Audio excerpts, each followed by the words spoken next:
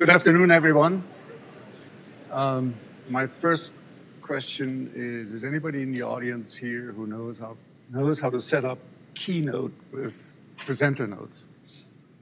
If not, I'm in trouble. Okay, well, I'll have to try it without the notes then. So, did anybody do this? Kevin Jones? Maybe he will show you the sketch. I thought it was a good idea to start off with that because I will mention Gene Egger later. He was a very influential part of our study abroad programs, specifically the fall travel. And this was an exercise that he gave many times.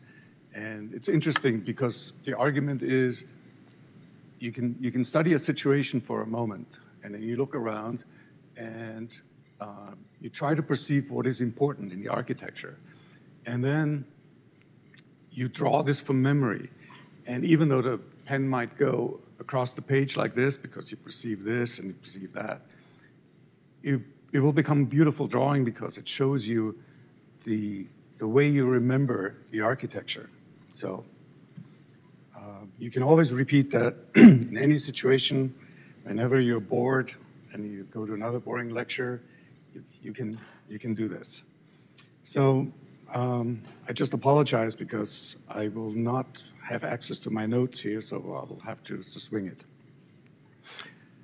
So what I'm going to give you is just a report of the 2008 to 2019 fall travel. And it's a provisional summary. For me, it was an interesting retrospective because I had to go through all the materials that I had, sketches, photographs, essays, and try to make some kind of summary. My idea was I wanted to leave something for the school, and it's certainly, I think, interesting if somebody goes back later and see whether there was any kind of indication of how our students observed the architecture. So I have to add one correction here to the poster. This is not me. It's a guy named Willem Bruin, and he was here, actually talked in Hancock. Okay, nothing works today.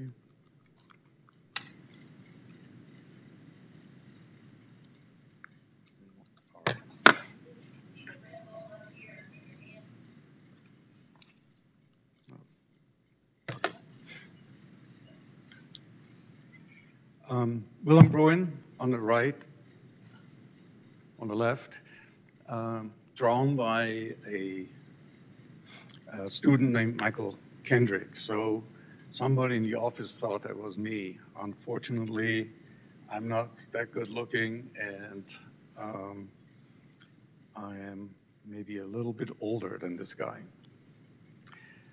Willem Bruin, I will mention this very briefly, he's been a great asset to our program because he's taken many students in the Bregenz area to very important architecture, and he's still a great friend that people can access, and hopefully the relationship continues. The other person in the photograph is Maria Rohner. She has also been a fantastic asset to our fall travel programs and the Riva programs. She's what Baumschlager and Eberle, a very renowned firm, called the perfect client. Because in one of the buildings that you don't see here, that's on her site, she approached the client, she approached the architect and said, I don't know what I want, I just want architecture. So no program, and the building that came about later. There will be a few photographs later. So 11 years, I think the search for architecture is clearly part of our fall travel programs and also the Riva programs, certainly, but I will limit myself to the fall travel. So I'll give you some statistics. students, the faculty, itineraries, a traveling library that we always maintained. There are some books written, and I will show you two anecdotal favorites that the students picked, that those were very influential on their travel. And I will talk briefly about sketching on site, and if you have time, I will show you some excerpts from first drafts from the essays. So, why travel abroad? I think the issue has been discussed many times. I think Frank Weiner gave us a very nice explanation in his recent lecture. I would just want to reiterate Ferrari's argument. So what he's trying to say is, it doesn't matter where you travel. It takes you out of the normal environment that you have every day, so everything gets kind of dull and you don't have that perception that you would have if you're displaced momentarily. So the travel is kind of important because it takes you out of that normal environment. And then he said the interesting part is when you come back, because you will have an opportunity to see what was normally ordinary to you, and you will discover it many times as extraordinary.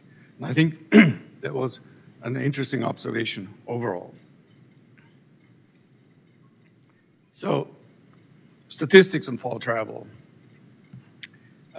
Abroad programs we had since 1969. They were initiated by Olivier Ferrari, and it was known as fall travel since the mid-1980s.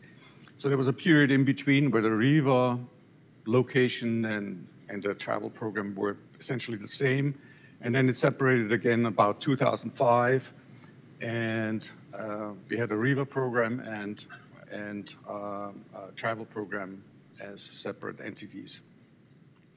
So the average duration I counted out was 72 days, overnight destinations between 18 and 20 locations. We stayed about an average of 3 to 4 days, and the fall travel typically took place between August, end of August, and mid-November. And then after the travel period, so students came back right before Thanksgiving, the semester end, we had a period of independent and online work where mostly the essays were written. So I looked at the numbers. It was kind of interesting to me to find out. So from 2008 to 2019, 417 students went on the program. And if you look at the male-female distribution, it's interesting how sort of the females basically increased, which is commensurate with our enrollment also. In 2013, so this is right in the middle, right? You see there is a real drop in enrollment, and we were all wondering why that was. So the answers from the students, the sign-up was initially the same, but the answers from the students that came back is that the parents had not reserved money, because in 2008, 2009, there was a big recession, and that's when you have to start saving basically for the program. And that did not happen at the time. So we all think that most of the effect of the low enrollment in 2013 was really due to the aftermath of that recession. And then you can see 44, 43 in 2017, 18 and 19 was very, very strong groups. It's 75 total faculty engagements, 10 female, 65 males, and faculty usually accompany the group in pairs. So there are 2 faculty, usually between 2 to 4 weeks. They stayed with the program, and then we changed them out. So the students went on in travel. So the faculty were usually divided up into 3 major segments in the program, sometimes 4. Participating faculty members, it's difficult to read through the entire list, but you can see in 2013, when the low enrollment was, we also reduced the number of faculty members in order to keep the price of the travel to a reasonable level. And I made a couple of lines through here. where you can see sort of continuity of faculty members. And after 2017, other people now start to move in, like Kevin Jones and Edward Becker, and I don't know if lately Chris, he was part of the last two fall travel, so. Yeah, I know. Okay, so when faculty go and accompany the students, they also have to interrogate, right? And so you see the typical mandatory hand gesture by Bill Galloway and Chris Pritchett, right? So this is sort of the question of the architecture here. Hans Roth, who was retired in the meantime, and Shelley Martin at the Barcelona Pavilion here. Kevin Jones, I think the photograph was taken when he was suspended from his drone.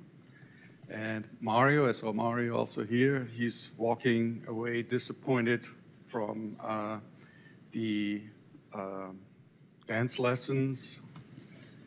And Jack Davis had to be convinced that this is not Swiss cheese, but it's actually Facade by Nieto Sobiano. Yeah, this was after a hunt, successful hunt. Bobby Vance and I and Sal at the Norman Foster Dome in Berlin.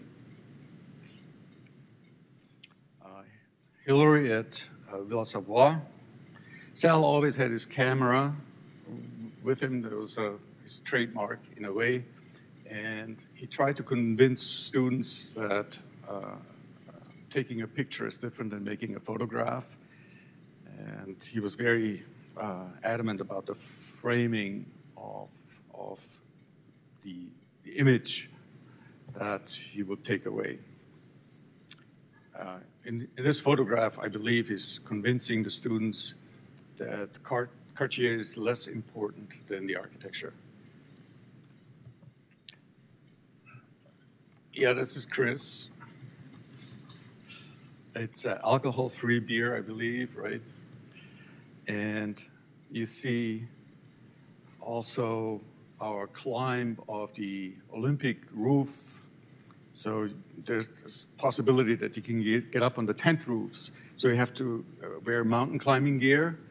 And Patrick Doan here, you can see he's strapped in also. And it's really an amazing time when you can get up on this very thin plexiglass roof that's all suspended, and you can sort of feel the tension and the sway that this has. Patrick Doan at Ronchamp, and so one student sent me this picture here.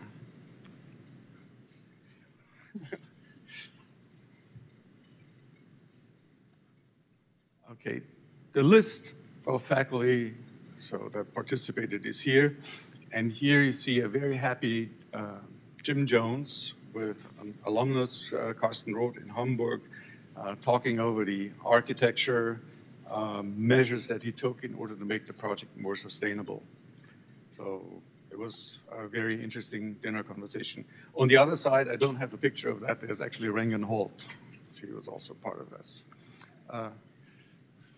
Frank Weiner is actually not part of this, but I had this photograph, so I thought I had to include it. So over overnight stays, I just draw your attention to the first part. 12 times in Venice, 12 times in Paris, 12 times in Munich, 11 times in Berlin, 11 times in Florence, 11 times in Rome. Barcelona and Basel followed. It's interesting, why these places emerge. I mean, Venice is a must. Paris, many times, is a must. There's lots of architecture there. Munich was a good arrival point, and there is lots of architecture, and it was one of the most inexpensive places to stay. So to keep the program costs down. Barcelona and Basel, they are equally rich with architecture. And then you can see the what you can deduct from that is maybe if you look at the places where we stayed once only, it's every time you change course, right? You go to another place, and it just tells you about the variations. So we have some fixed points that we mostly hit, and then the other parts are places where we changed courses. So I graphed out the itineraries. Here you can see in 2008, it was a continuous travel, still went from Munich to Barcelona to Rome, and you can see sort of the continuous map at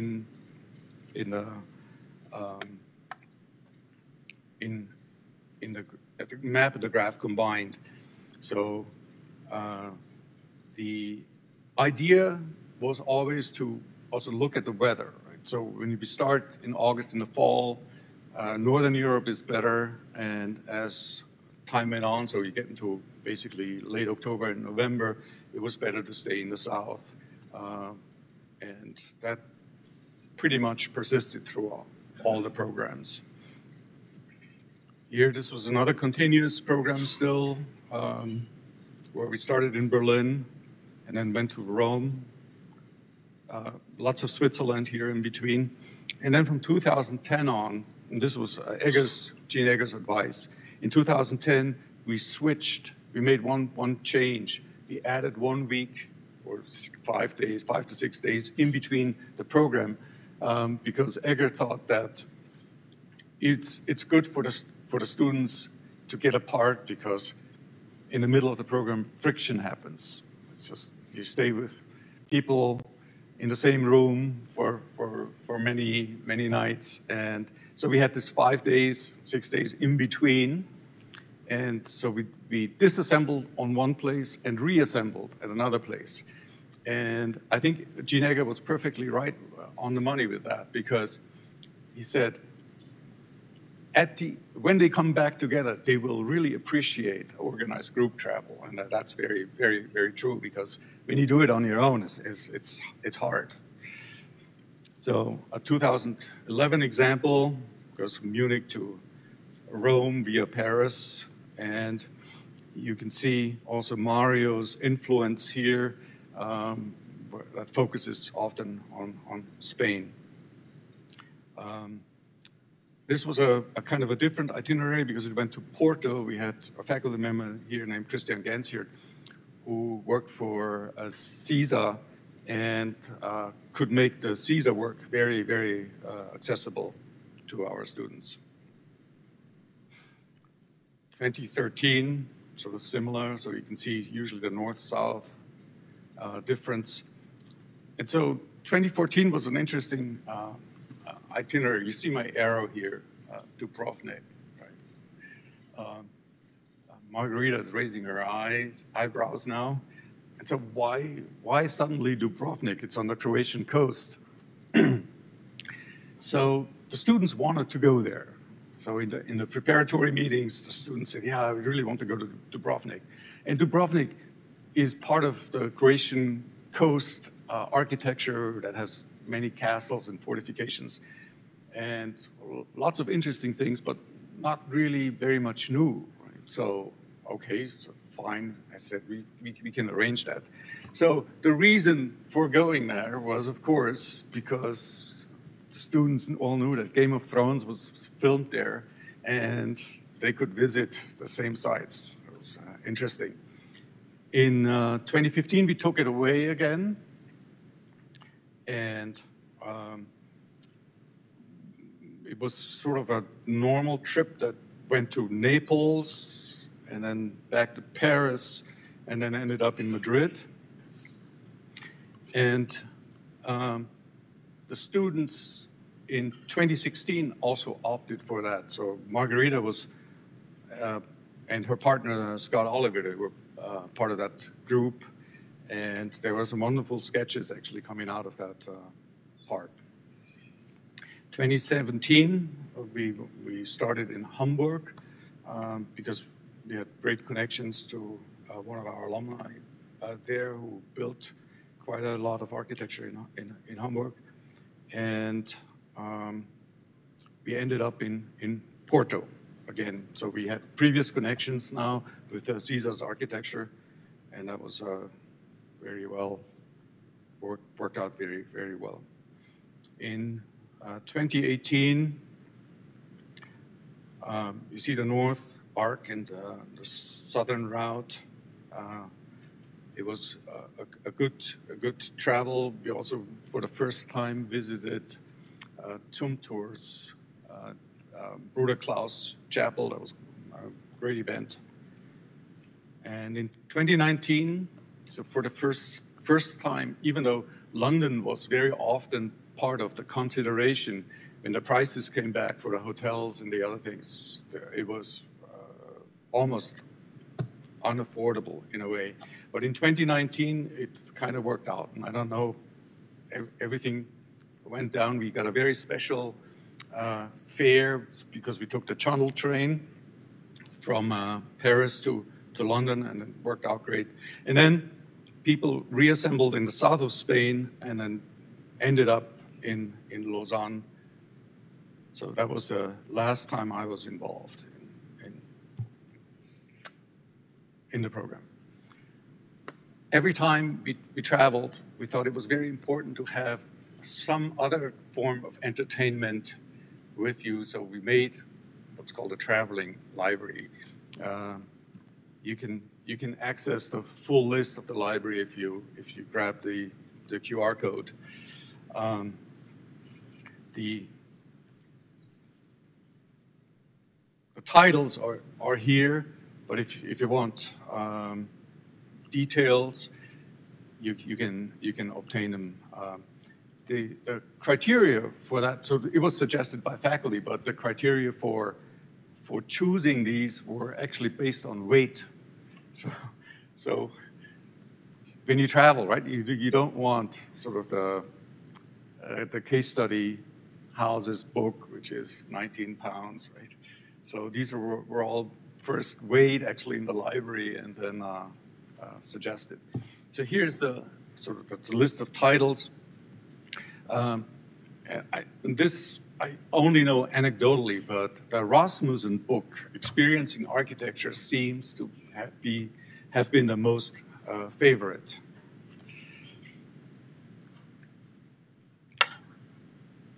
So upon return, so after the travel, right, each student was asked for an essay specifically on one piece of architecture that they loved. And so even though students may have chosen the same, that did not matter. But it was one particular view, an analysis of some sort, and a contemplation of what they encountered. So the idea was really that you had to go back, go through your sketches, try to understand, was there really a building, a piece of architecture that you really admired? And they took that on in the essays. The books also contain a list of places and the architects and some sketches and some photographs. And you guys probably know, in the end, we always made an exhibition in the lobby for each program. So these are the covers of the books.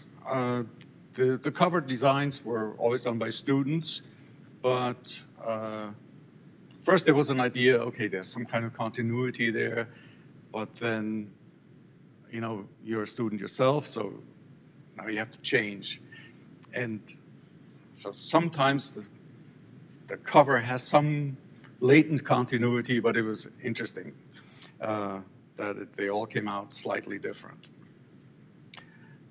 Here's a cover example from 2016. So the front and back, so they just chose a map with writings inside the map and then one image in the back. So the student essays, usually there are 2 to 4 spreads. In other words,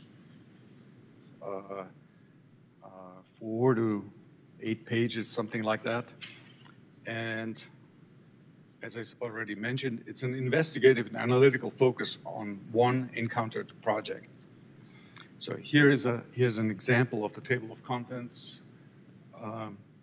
They all have very interesting titles, and many of the essays were really a first attempt to break into writing in architecture. It's a different kind of communication skill that you have to have, and the analysis, so to put the analysis in words and combine it with the sketches, we always thought it was a very, very good way of revisiting, bringing an idea of conclusion to the travel, and to exercise your analytical abilities, and mostly because they were fourth-year students, it was a good preparation for thesis. In the thesis, usually you start writing, and this kind of exercise was a great preparation for that, I thought.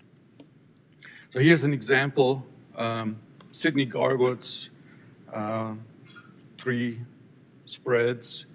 So there's 6 pages. The pages are always facing pages, and you can see a little bit in the enlargement of one of the pages how the writing was included. Here's another example. Haley Owens, she was just recently here at the Career Day. First thing she talked to me was about, that the essay was really a part of her architectural being now, and it was a great way not only to sketch, but to be more explicit about the architectural conditions. Places, buildings, architects. Every book contains that, and so we basically listed all the places that we visited and the architects that were involved in that. And many, many students told me, so after they received the book, they said, this is the page where they mostly go back to.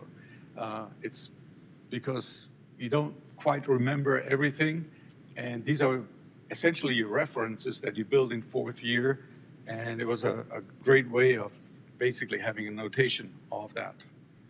So in the 240 buildings that we visit, so that happens over a course of a day, usually between 3 and 4. And of course you can see more, but the important part was always that you had enough time to draw. If you don't spend time at a building, it doesn't sink in, and that was kind of important. The books are available in the library. Interestingly enough, they are listed on the periodicals, but you can find them if you want. And now I just wanted to talk about 2 anecdotal favorites here. So the first is the crematorium in Berlin. So many students told me that this was really a great way of accessing architecture. They could clearly understand that. You'll see the arrow that I put on there. This is the approach from the old gate, and you're going toward the new crematorium. You can see the yellow dots in there, and the yellow dots are essentially an echo of the existing trees in the cemetery. So you can see all the other dots that are here. So they kind of congregated in the center. And this is the plan. So I could talk about many aspects of this building. It really has great interesting measures that the architect took in order to make it right, but I will restrict myself to only 2. So you can see where the blue arrow is and the red part. That's one of the chapels, and you should pay particular attention to the facade of the chapel. Students are very impressed with that. So if you remember, the main approach is directly toward the chapel. And so if you put glass there, you have a distraction because people will approach it. And so what the architects did there was a double set of Venetian blinds, and they are positioned in such a way that you will not see out on the ground level. basically. So you will not see the approaching people. But they change, basically, and they open up, so you will see only the canopy of the trees that is out there. And it's an impressive measure, so you don't get the distraction, but in terms of contemplation, right, so your loved one has just passed away, and the casket is there, and then what are you going to do? Of course, you're going to think about your inheritance, and you want to have some measure of contemplation. Right? So the trees, the canopy of the trees, I think was a great suggestion. And so here's one of the students' sketches about that, right? And you see a detail of that. The other part that I will mention where students really took to it was the columns and that space that the columns make. So the blue part essentially is the roof. And you see that the roof is not resting on the walls, it's only resting on the columns. So I'm going to rotate this here for a second. In the section, you see how the flat roof essentially is resting on those columns, right? So it's just like a tabletop, in a way, piece of plywood with a whole bunch of columns or feet underneath that make that tabletop level. So, so the one part that's very, very interesting is the structure, right? So if you think about a piece of plywood and you have those columns there, they don't have to necessarily be in a grid. So this is the most important part. However, you see the X is the structure, right? So there is a cross that supports the tabletop, and it makes sense to use an X as a structure. The other part, when you look at the columns again, is because you can move them to some extent, you can actually use them as spatial agents. In other words, you can define spaces, like in this case, you can see each chapel has its own sort of private space that's defined by the columns. And there are two other spaces that are not belonging directly to the chapel, but they are also a result of the column positions. So it's a great lesson that columns do not have to be in the grid. And the other part of the columns that you can detect maybe in this drawing, so I enlarge this, you see the little yellow mark here. It is the columns have an opening right above them, which is not centric over the column, but it's shifted a little bit. And this makes a real magic. So if you look at those drawings here that the students made, so there's a little beam, so you see it in a technical drawing. There's a little beam essentially coming out of the slab and sits over the column. And then you have the opening above the column. So it's really miraculous because light comes at a place where you never expect it, because the column is always covered up with material. So in some ways, I would always argue that this column is like a New Corinthian column, but the light is making the volutes. And it's really an amazing space. So the result, you can see here, it's really just an impressive space. And the students just loved it. And fortunately, we had always had enough time to draw, although there are some stories attached to that. One time, the director of the crematorium, she wanted to lock the students out because she said we're disturbing whatever happens there. And I said, well, as far as I know, this is a public place, and if she wants to throw us out, we haven't done anything, I'm going to call the police. I had to put, there were some consequences to that later. But she let us stay, ultimately. She walked away. She was very disappointed that she couldn't kick me out. Not only the students like this building, so Kevin, you've seen the John Wick 4, chapter 4, right? See, you can see that the background is, in fact, the crematorium, right? And if you notice, I was just informed about this morning, that the Hunger Games also were filmed in there. I think it's the fourth one. The other building that I think students very much loved is Notre Dame du Haut. It's Ronchamp, Le Corbusier's chapel. So here's a postcard of the original chapel, and it's a pilgrimage place. So students discovered that pilgrimage is actually a great congregation, and Le Corbusier found this place also. You know, so here you see the original chapel. So there was a fire in 1913, so these kind of towers burned down. And then in 1944, it was bombed. And this is basically how Le Corbusier found it, a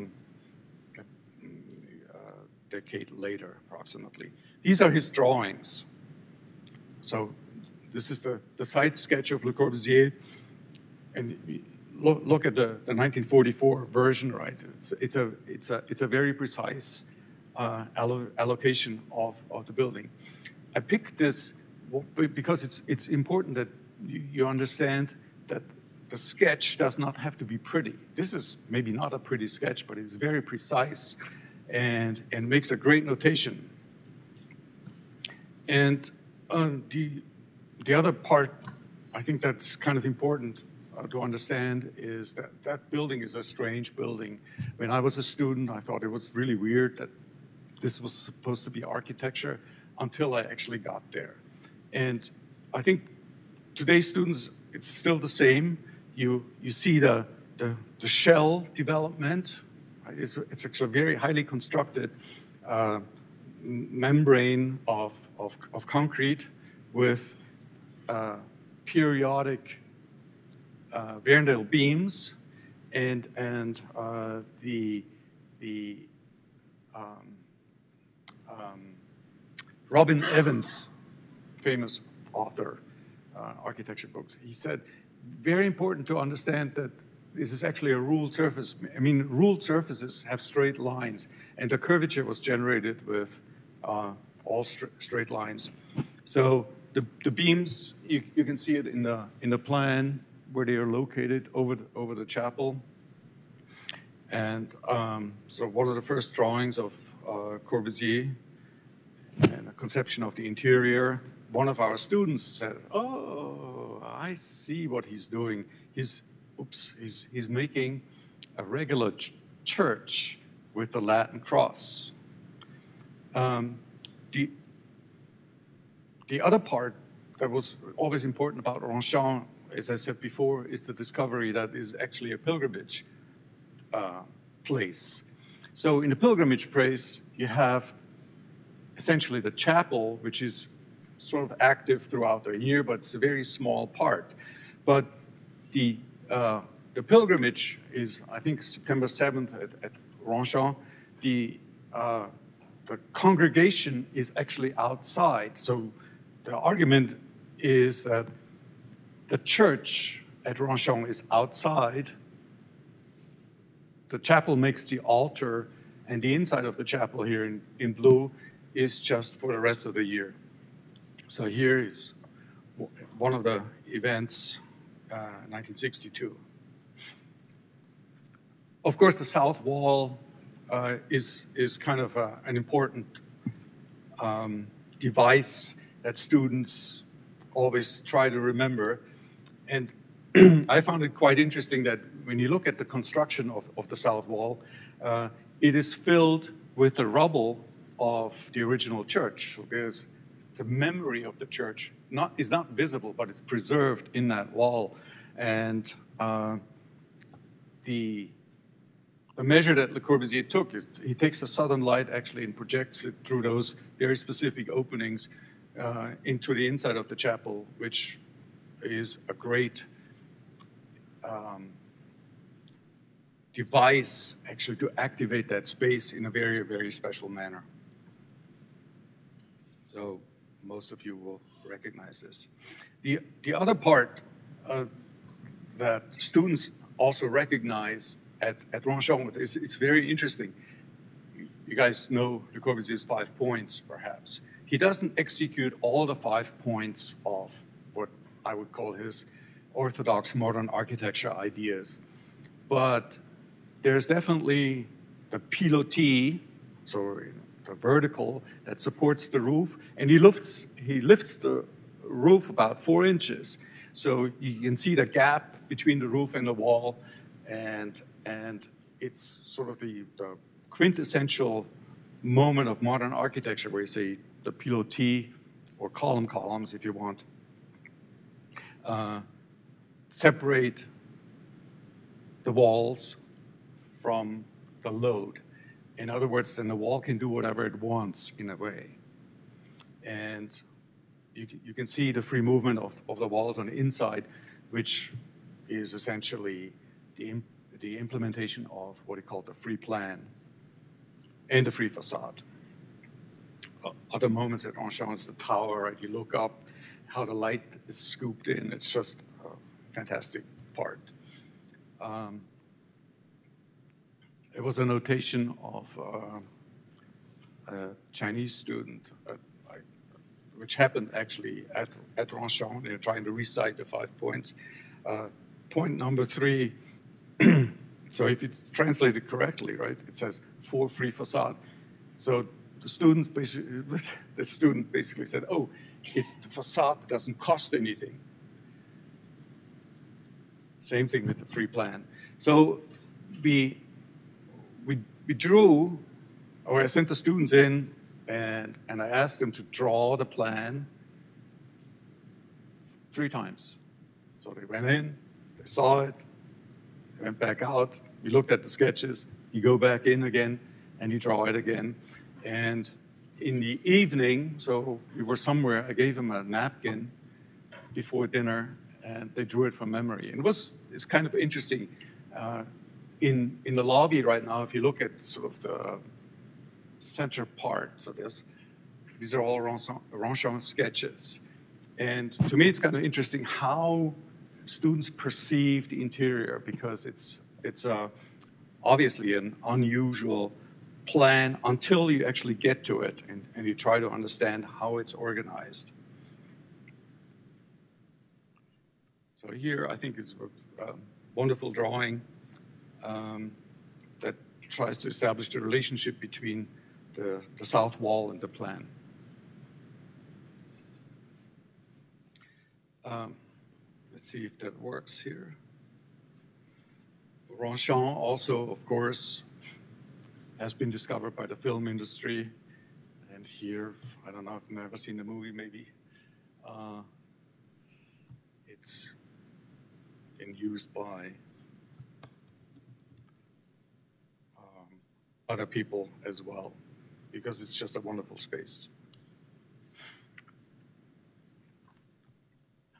For me, it was a great pleasure, actually, to also go through all of those photographs. And there are so many memorable moments. You know, we could go on forever, but I probably get some smile in the back here. I see Hunter already giggling. We had this bus driver, his name was Franco. So we always had the same bus driver every year until he retired. And it was interesting to see how Franco's expertise in architecture was building and building and building. And he kind of knew everything, including all the tricks where you could get in, and was a really amazing part. He was essentially just like a student, and took us to many places. We go through weather, right? But I never heard really a complaint about when it was raining or cold. Or beautiful. This is in front of the Neues Museum in Nuremberg.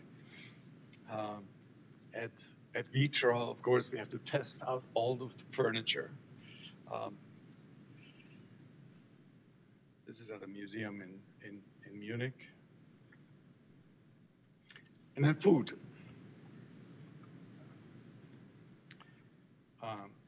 At a meal in Paris, right? So surprisingly, it was not your meatloaf or other things that you might eat at home, but it was a whole fish. And it was fantastic to see, you know, how do you actually separate the meat from the bones, and the giggling that happened during this meal in Paris. And it was just fabulous. I just remember it very vividly. It was a competition, in essence, to eat that fish right. So at other times, you know, you have entries into specific venues, and here they display their arm. Chris Pritchett was a good sport. It's at the city hall of a town called Amberg. It was between Prague and Nuremberg. And so we had stopped there with a bus for lunch, and then there was nobody on the plaza, so you know, kind of spread out, made the photograph. The photograph appeared later in a newspaper. Look. Oh, and of course, sketchbook reviews. You can see here Chris Pritchett also. So the drawing is a very important part of fall travel. And you can see also the students share essentially techniques and approaches and what they observed, and this is really a great part of the learning there. Yeah, the photograph here shows Chris all geared up in mountain climbing gear, advising the students not to fall down. In the evenings, many times, you know, you start a sketch, and then people just found a place in the evening actually to complete the sketch, which is a perfectly legitimate activity, right? That you continue and you follow through with the sketch.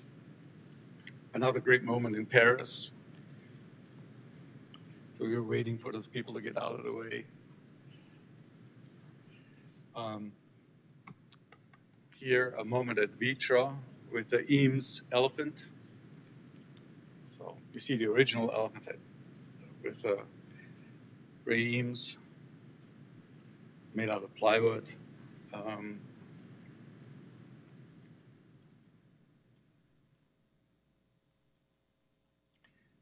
A very special moment was the visit of the new mosque in Cologne. You know, visiting a mosque is not so straightforward. Females have to cover their head. If you go to a synagogue, it's the opposite. Right?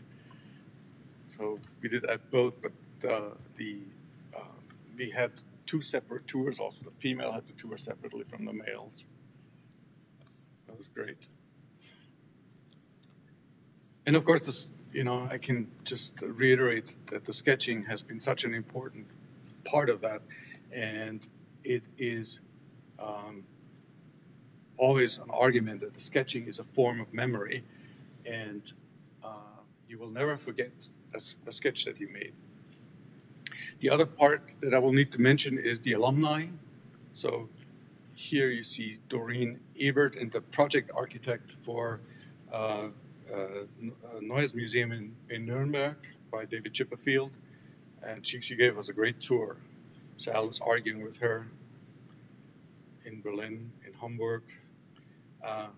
Becky Chestnut, she lectured here several times, Berlin office, and Christian Mauch, who is in Basel, who always took the group on, is reviewing sketchbooks here. Sometimes we're very lucky here. We meet up at the Bellinzona swimming pools with Aurelio Galfetti, passed away, I think, a year ago, maybe. One great story, Dutch embassy in Berlin, right? Rem Koolhaas's elevator, capacity 11, actual occupation 19, elevator stopped, malfunction between the floors, fire department had to come. So it took about an hour and a half, right? So we were stuck in between. So students like this with the sketchbook, right, started the sketch. Then the embassy personnel, I did not know that before. I mean, you can open the doors and theoretically you could get out, but that's not allowed because the elevator could drop and shear off your body, right? So we were in there, so the embassy personnel then started to come. So they gave us chocolate and beer. And it made the sort of stay in the elevator really memorable. So sketching on site.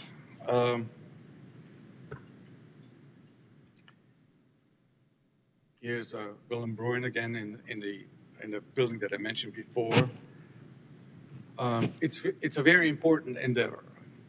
The notation that you make, you will never forget. The reviews of the sketchbooks are equally important because that's when you learn how to share and to understand different techniques.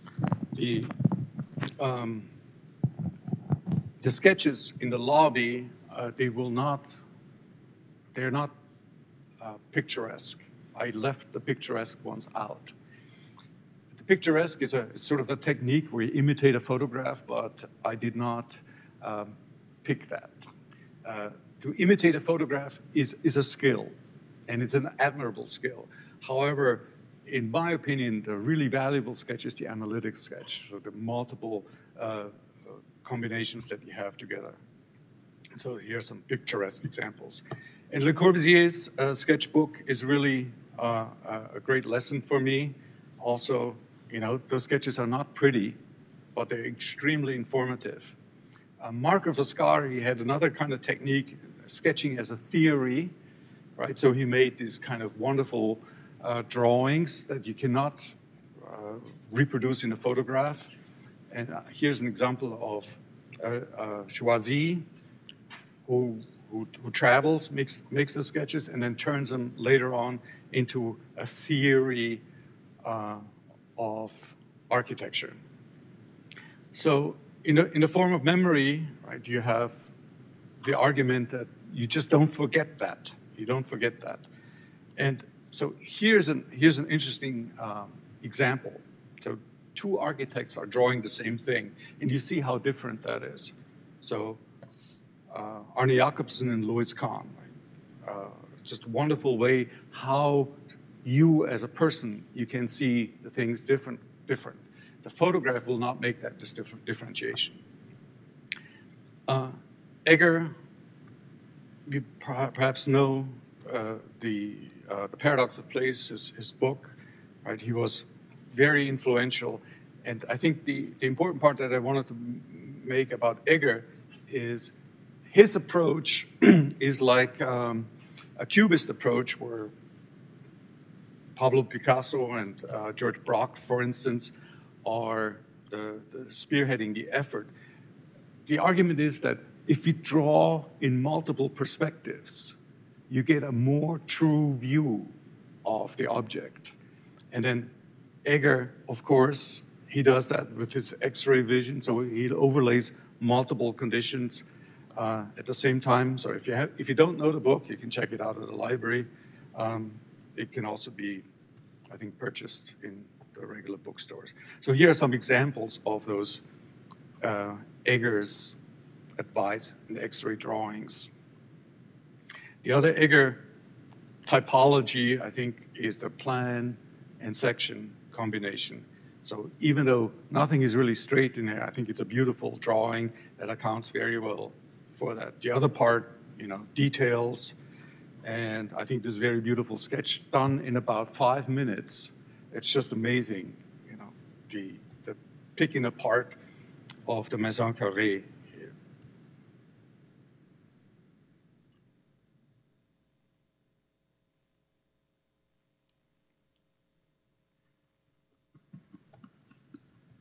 So, yeah, Heisenberg. It's a page from a sketchbook. Michael Kendrick, he has one of the funniest parts in there, and one of them made it into the poster, but it's really great. So here we see that Ronchamp, the plan of Ronchamp, And what is it? It's a big part of being an architect to make sure you understand your ideas and you know they will work. That was the end of the sketchbook. So I will end here, and you know, maybe you enjoy those sentences. So in the essays, when the essays came back the first time, I tremendously enjoyed that, even though it took me practically all winter break to go through them. But some of the sentences or expressions, they were really, really, really funny.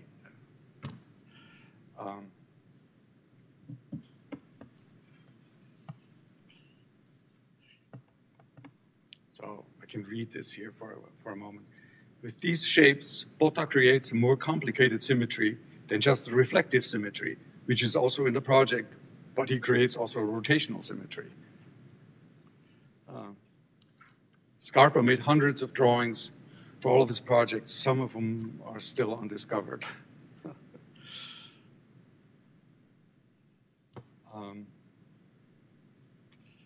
The structure can be compared to the boat in that above the water it is vulnerable and you can see what's going on.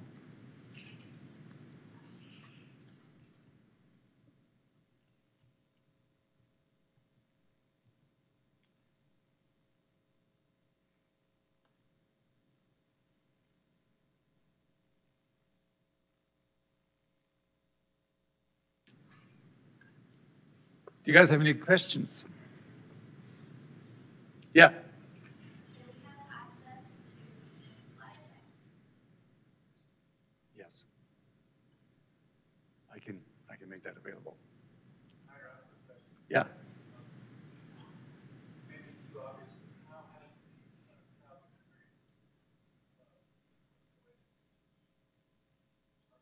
How has it influenced me? Next question. It's an interesting question. There's definitely some influence. I haven't really reflected on that so much, but when I took students to certain projects, right, my favorite question always was, can you tell me what the idea is for the building? So it forced me also to be much more precise in my language overall in the descriptions of things that I think were discernible, tangible, that I could sort of extract out.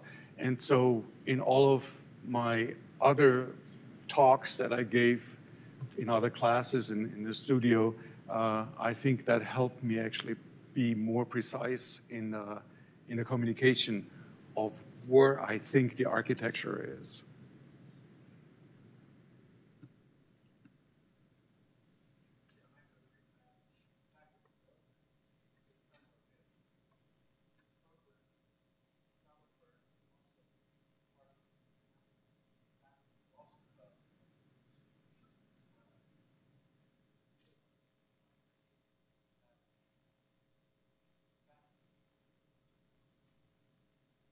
So I barely could understand you, but I think the program itself undoubtedly colored our school. There's no question about that. I think the fact that also faculty traveled and came back with a rich amount of material, it definitely steered our program. And I think it made also a difference between Virginia Tech's architecture program and the many other architecture programs that were out there. Other programs travel as well, but I think there was a different kind of intensity always with the fall travel program that really made us what we are. And yeah, I definitely think so.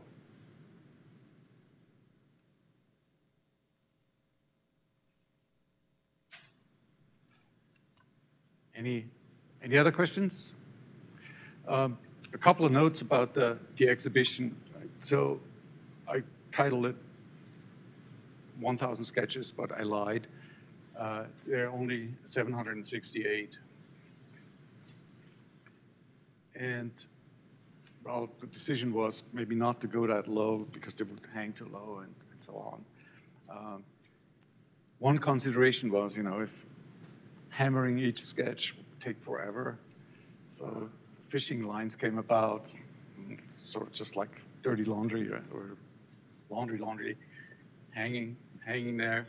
And I had made an attempt to actually classify more so, but I gave that up because the sketches are so different in a way, and yet they have great similarities. So what I said before is I did not put any picturesque sketches out there. So my selection was from about 12,500 sketches. And I thought I'm just going to put out the most informative ones. So they're not pretty. Many of them are not pretty, but I think they are good. And that was the idea, to put it out once. I had a conversation with special collections here at the library, so it looks like they're going to archive them, so they will be accessible. And I think that's hopefully it's a good thing. Tomorrow, yeah. Thank you so much, Heinrich. Just all those who have participated, I'm sure it's kind of rekindling what we talked about. My question is, you try to go to start this quest at the beginning and the end. You see an evolution of the student maturing. To just explain a bit, how does that become seminal for thesis?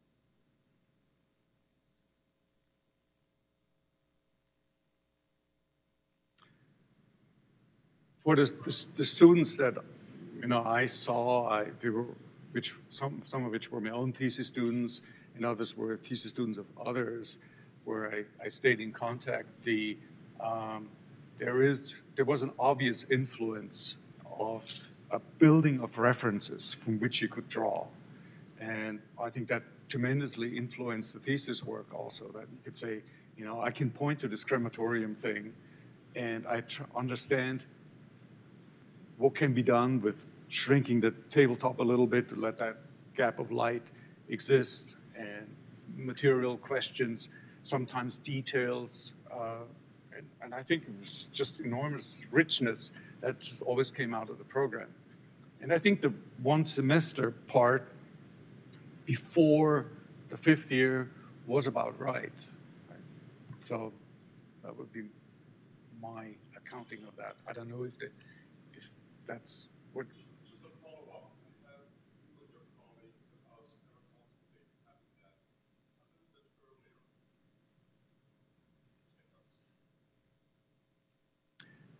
It was discussed, and we had sometimes in other programs also students earlier, but I think there's a maturity level at 4th year already where the capacity to take in was just better, and I think this was the reason why it kind of remained in 4th year. It's a question that certainly could be entertained, maybe students who travel every semester. You guys should.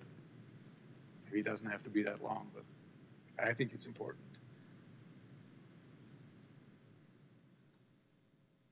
Other questions?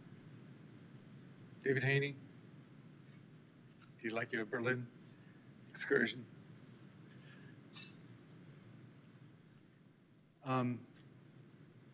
So one announcement. Oh, I have to acknowledge Mario here.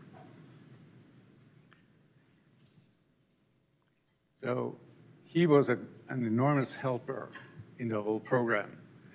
He also had some expertise that I did not have, and I came with watercolors. So the idea of the translucency of the watercolors in many of the sketches are certainly due to Mario's influence. I think it was good, and you saw earlier how many times he was involved. So one note, tomorrow at 3 afternoon, please take the sketch that you want. Take it, yeah. I would love for the lobby to be empty. So the sketches are folded over. On the back side is the name of the author. Right? So if you feel up to it, contact the author. You'll find him on LinkedIn or someplace and say, I have your sketch. I think they will be very happy. I will also add more sketches tomorrow so that the 1,000 are really complete. And hopefully, there's an opportunity to see something in the sketch, be it a technique or an idea or something that you can extract from that would help you as well. So thank you very much.